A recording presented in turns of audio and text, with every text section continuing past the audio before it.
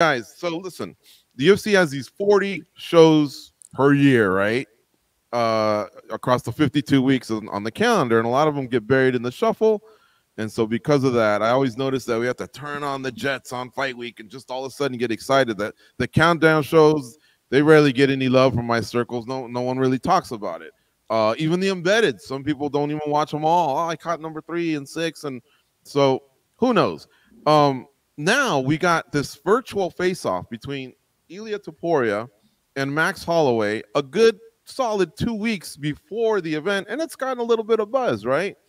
So with the UFC going back, to an old school, an old reliable in the combat sports world of the face-off, what are your guys' thoughts? Did you like them, and who won? We'll go back to Danny Segura to lead off.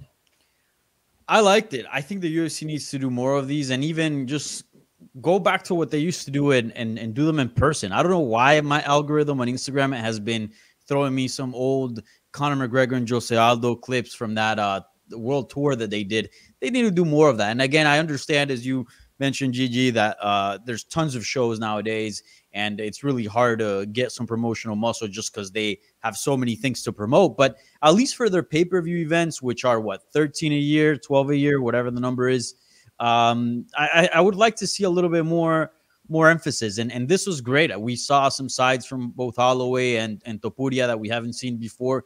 I think this rivalry is heating up a little bit, and it got me excited. Certainly, there's mutual respect, but there's also a certain level of dislike for each other, perhaps, and that's something we haven't really seen Holloway in a while, right? Like, Holloway's usually a pretty laid back dude. He gets along with everyone. Everyone respects him. A legend.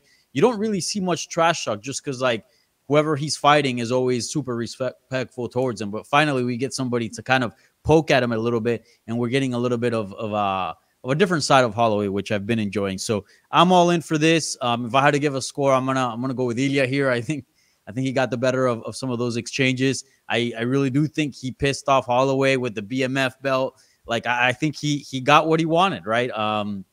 Which was get some emotion out of Holloway. So yeah, I'm all for these. I think the UFC should do more, and hopefully that's the case in the future. Matt, do you agree? 10-9 for Topuria, or did you go the other way? Yeah, I think so. But I mean, it was fun. It was a good back and forth banner. Like Danny said, I do like these sort of virtual face-off things. I wish they do, go down this road in the future. But as long as it works for the guys that are involved, the guys and gals that may be involved, if they're going to get into the back and forth trash talk, then yeah, definitely do these. If it's going to be kind of a thing where both people are super respectful, then we can do without. But it works here. And I liked a few things that Topuria did. He was trying to get under Max's skin with some of the words that he was saying, brought out the BMF belt, but Max had some good lines as well, even though they were a little subtle. The donuts and churros line, I think went over a lot of people's heads. Donuts representing the 0, the 1 being the one lost in the shape of a churro thing. Yeah. It kind of went over my head at first, to be honest with you, but yeah, I think it was very cool, and I do want to see these more often. Well, it went over my head too. I thought I had to do something with Mexican policemen or something. But anyway, Ghost, how about you? How'd you score it? I don't think a donut or churros ever made it past my head, bro. I love those things. Look, I thought Topuria won. I love when they do these things, except I'm kind of with Danny. I think Danny was the one that said this. Try and do them in person. When you have two people in different locations, the streaming era, the delay, it's a little bit rougher to watch. I like when they have two stools, or in boxing, it almost looks like they have them in that police room where they're asking them questions. I like that a little better, but I would rather them do this than nothing. But I felt like Topuria got under Max's skin a little bit. Max was, I don't know that this is really his thing, that environment, that type, because he just seemed annoyed that he would even be asked any of these types of questions, which doesn't make much sense considering what you're doing. You have to know that these things are going to come up. But overall, I would rather them do this than not do it. I think they should do it. Like Matt said, as long as the two fighters involved are going to have something to say, do it every time. I mean, there's fights every weekend. There's so many reasons for us to forget what's going on with all these cards. You have to give us reasons to want to watch. And this does that, especially with the more casual fan. Yeah. I liked it as well, and I think you guys are right. 10-9 Topuria, because he's standing behind, hey, I'm undefeated and I'm the current champ. But I did like the line of Holloway, hey, you're a fan of me. Kind of like, I barely know who you are, whereas you're a fan of me. You sat on your couch on Saturdays and cheered for me. And I also liked the appearance of Holloway, just had kind of like, what am I doing here? I just had the most epic KO of the year. I am the BMF. I'm a former champ with title defense. I'm in the Hall of Fame. I'm cemented. I'm hooking you up, by even being here. He kind of had a little bit of that vibe. So I thought it was a close 10-9. I was hoping one of you guys would maybe see it that way, or maybe I'm reading too much into it. But I thought it was cool. And okay, and I think we all agree in person's probably the best. And usually for these pay-per-views, don't they fly out the fighters when they announce a ticket sale? So I'm sure at some point, have Topuria and Holloway been in the Middle East together? Because that's where I would have done it. Now, if they didn't travel to get there to do it, then I get it. But I remember Duplessis and Adesanya did promotion in Australia, and then they flew home, and then they flew back to the event. That's what I would love to see, and see it in person. All right, here's another one. I'm going to throw a curveball at you guys here. Did you guys like Fitzgerald in the role? And if you didn't, would you give him a pass to at least try it in person? Because he's kind of a quiet, stoic guy, a professional. But sometimes I feel like a DC, a Bisping, a Dan Hardy, somebody can be there to amp things up a little bit and poke, Goes, you go first.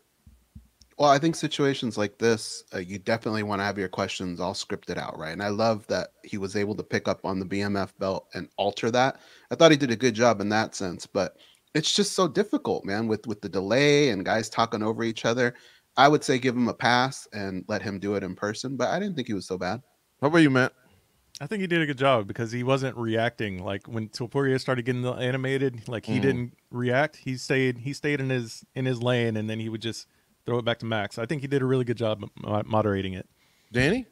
Yeah, Sam, I think he did a good job. But I think you also bring a great point. I think getting like a DC in there, somebody that will probably go like, ooh, once a diss is thrown or something in there, that could definitely, spice things up a bit. But yeah, it was a good job. And all in all, I really enjoyed that segment. Mm-hmm.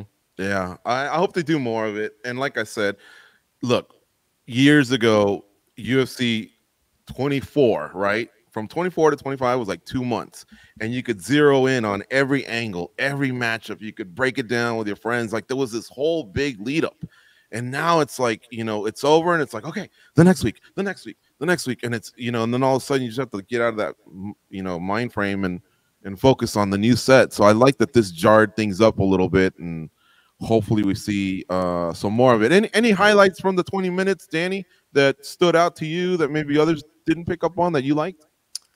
I thought a couple things were hilarious. That Max was making fun of Ilia's drill where he hits the mitts, and Ilia thought he was saying Joe. So he said, "Who's Joe?" And it was just like a really, really funny moment. It was something from like The Office or something. It was really hilarious. And another, which I think that this was a big deciding factor for me, the fact that like Max was kind of making fun of like, Ilia Topuria's English not being all that great, but it's like the guy just called him out. Dude, this is like my fourth language. What are you talking about? Like, you want to do this in Spanish? Because, we can do that if you want. I thought that was a great comeback from him. Yeah, those are two things that stood out for me. How about you, Matt? Anything else that stood out to you from the 20 minutes? Yeah, my biggest takeaway from this whole thing was the fact that Topuria challenged Max Holloway to a Justin Gaethje-like, standoff in the middle of the cage. So let's meet in the middle and throw down. And he was like, I guarantee you, like, you're going to sleep if you do that. So I thought that was probably like the spiciest moment of the whole thing. Because as you were talking about earlier, you mentioned that fight, that Gaethje fight. I mean, could you imagine like if that actually happens between Topuria and Holloway? I mean, goodness. There's a bit of a gentleman's bet right there, right? Like, yeah.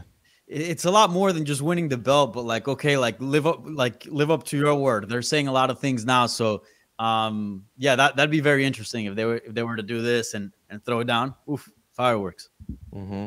Goes, what'd you think of Diego Lopez as the backup fighter? He's been announced for this fight, the alternate, in case one of them were to have an issue with their health or making weight. I like it. I think it makes sense. It's probably going to be the easiest payday of all time because considering these two guys, like I don't think there's very much that can keep them out of this fight. They both tend to show up, and they seem like they both really want this fight. So Diego Lopez can probably chill and just make some money. But overall, I think it's the right choice.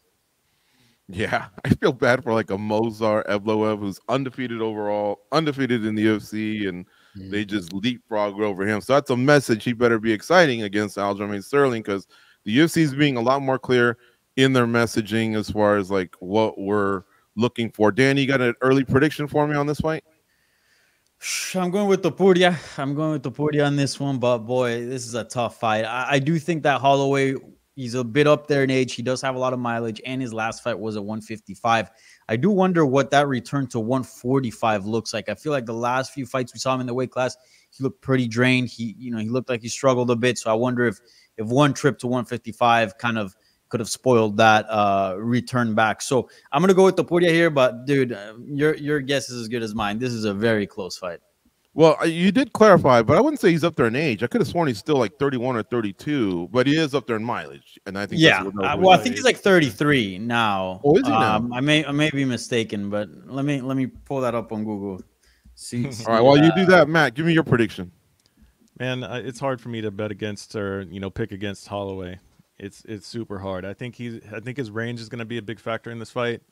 I mean, obviously Topuria is going to bring the power and the aggression, but I think Max is just really, really sharp. He's really slick. I could see a fight where he ends up just leaning behind that jab and sticking and moving and really just picking him apart for the course of 5 rounds if it goes a distance. Holloway, by the way, 32, turning 33 in December. Topuria just 27, man. He's in the very prime of his career. Prime. Goes. Who do you lean towards? Right now, I'm leaning towards Holloway for a lot of the reasons that these guys pointed out. The range, I think, is a big deal. A lot of Topuria's damage is done on the inside. If he can get in the inside, kind of like Volkanovski did, if he follows that game plan, I could see him doing it. But the thing is, can he do it over 5 rounds? I don't know. I think there's too many question marks still. So I'm kind of leaning towards Holloway. But towards the end, I have a feeling I'm going to be penciling Topuria.